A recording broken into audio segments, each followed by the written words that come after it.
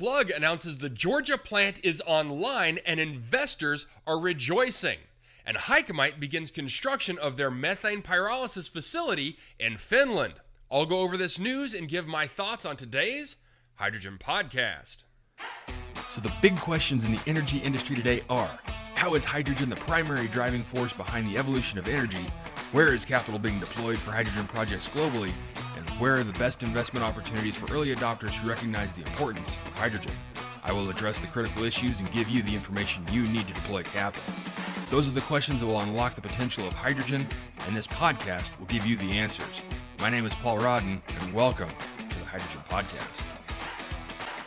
In a press release on January 23rd, Plug Power starts production of liquid green hydrogen at its Georgia plant.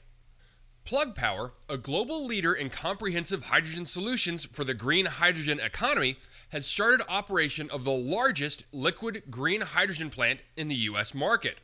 A truly unique accomplishment, this is the largest electrolytic liquid hydrogen production plant and the largest PEM electrolyzer deployment operating in the U.S., representing a landmark achievement in Plug's build-out of a vertically integrated hydrogen ecosystem. The plant showcases Plug's own electrolyzer technology, demonstrating firsthand to customers its reliability in producing sustainable fuel. Located in Woodbine, Georgia, the plant is designed to produce 15 tons per day of liquid electrolytic hydrogen, enough to power approximately 15,000 forklifts a day. Through 8 5-megawatt PEM electrolyzers, water is separated into hydrogen and oxygen. The hydrogen gas is then condensed into liquid form at negative 423 degrees Fahrenheit to be delivered to customers' hydrogen fueling stations through Plug's logistics network using Plug cryogenic trailers. This new facility will bolster Plug's supply of liquid hydrogen currently being delivered to Plug's pedestal customers for material handling operations, fuel cell electric vehicle fleets, and stationary power applications. Liquid hydrogen production, in addition to the ongoing gaseous hydrogen production, is expected to positively impact Plug's bottom line and provide an additional step change in fuel margin expansion. The addition of this liquid green hydrogen production plant to Plug's electrolyzer, fuel cell, and cryogenic equipment manufacturing facilities enables Plug to further its vision for building a vertically integrated green hydrogen ecosystem, a one-stop shop for producing, liquefying, storing, and transporting hydrogen. The continued build-out of Plug's global hydrogen network allows customers to seamlessly integrate hydrogen into its operations across multiple industries.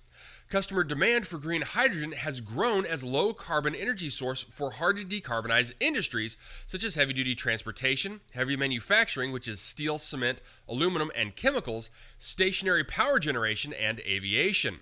In addition, hydrogen-supportive policies in both Europe and the U.S. have improved the economic attractiveness of green hydrogen. In a quote from Andy Marsh, the Plug Power CEO, "We have achieved a historic milestone for Plug and the entire hydrogen ecosystem." He also says, "Bringing this green hydrogen plant online demonstrates that we are the leading builder of global hydrogen infrastructure for supporting customer demand in decarbonizing their operations." Plug finished the plant at a rapid pace of 18 months, more than 2 times faster than the 3-year industry standard for hydrogen plants. The location of the plant, which is near I-95, which is 1 mile away, and I-10, which is 20 miles away, enables easy access to commercial and industrial centers, including Plug's pedestal customers throughout the U.S. The company has been operating a pilot gaseous hydrogen plant in Georgia using Plug's 5-megawatt electrolyzer platform over a year now, supporting high-pressure tube trailer filling for Plug as well as for customers. The company is doing substantial work in other U.S.-based plants, including plants in Louisiana, New York, and Texas. Okay, so now we have the juggernaut news from Plug that we've all been waiting for.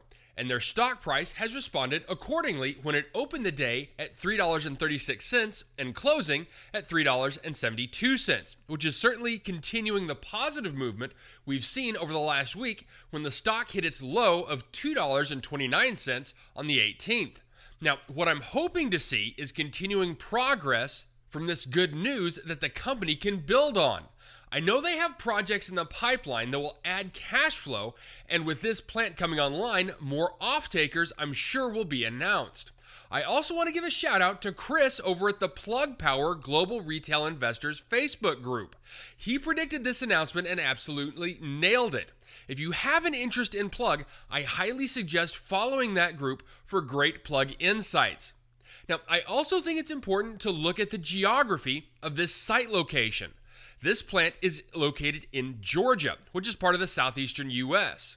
It's also known as the largest area in the U.S. not to receive any federal funding for hydrogen hub development, making this plant not only the first large-scale liquid hydrogen facility, but also one not attached to any hub funding or regulation, which to me makes it an even bigger impact for the development of the hydrogen economy, and not just in the U.S., but globally. Now, we did an interview with Andy Marsh back in 2022. If you haven't heard that interview, I highly recommend taking a listen, as he alludes to many of the projects they've announced recently, and it sounds like even more big news is on the horizon. Next, in another press release on January 19th, Hycamite started the construction work of the hydrogen production plant in Kokkola.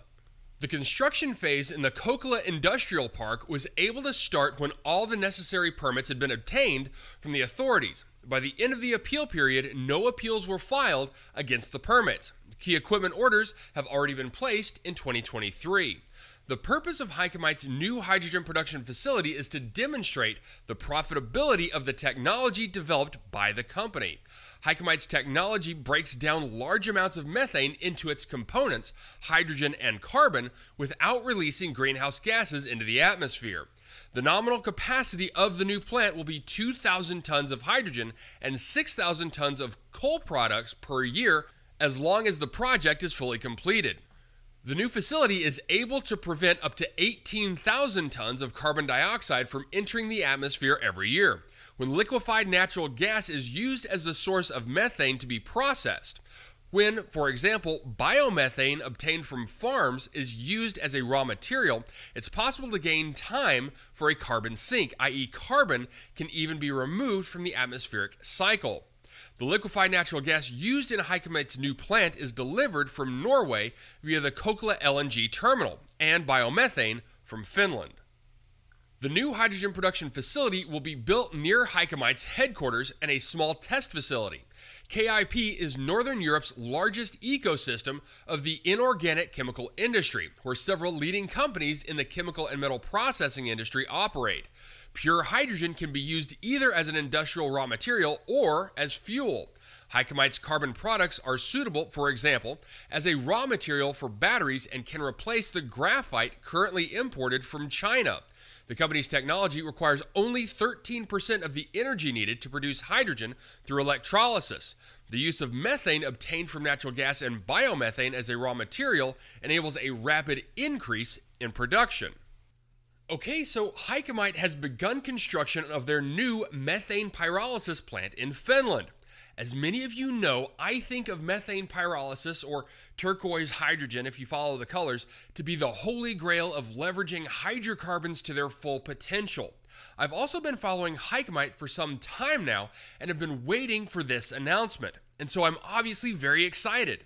Now, I'm curious how the EU will respond to this technology. Will they consider this clean hydrogen even though it's using hydrocarbons as the feedstock? Or will rational minds prevail and understand that this is the cleanest way to get both graphene and hydrogen at scale at economically competitive price points? I'm hoping so, but only time will tell. So, congratulations to Hycamite. I look forward to seeing your success. All right, that's it for me today. If you have a second, I would really appreciate it if you could leave a good review on whatever platform it is that you listen to. Apple Podcasts, Spotify, Google, YouTube, whatever it is. That would be a tremendous help to the show. And as always, if you ever have any feedback, you're welcome to email me directly at info@thehydrogenpodcast.com. So until next time, keep your eyes up and honor one another. Hey, this is Paul. I hope you liked this podcast. If you did and want to hear more, I'd appreciate it if you would either subscribe to this channel on YouTube or connect with your favorite platform through my website at www.thehydrogenpodcast.com. Thanks for listening. I very much appreciate it. Have a great day.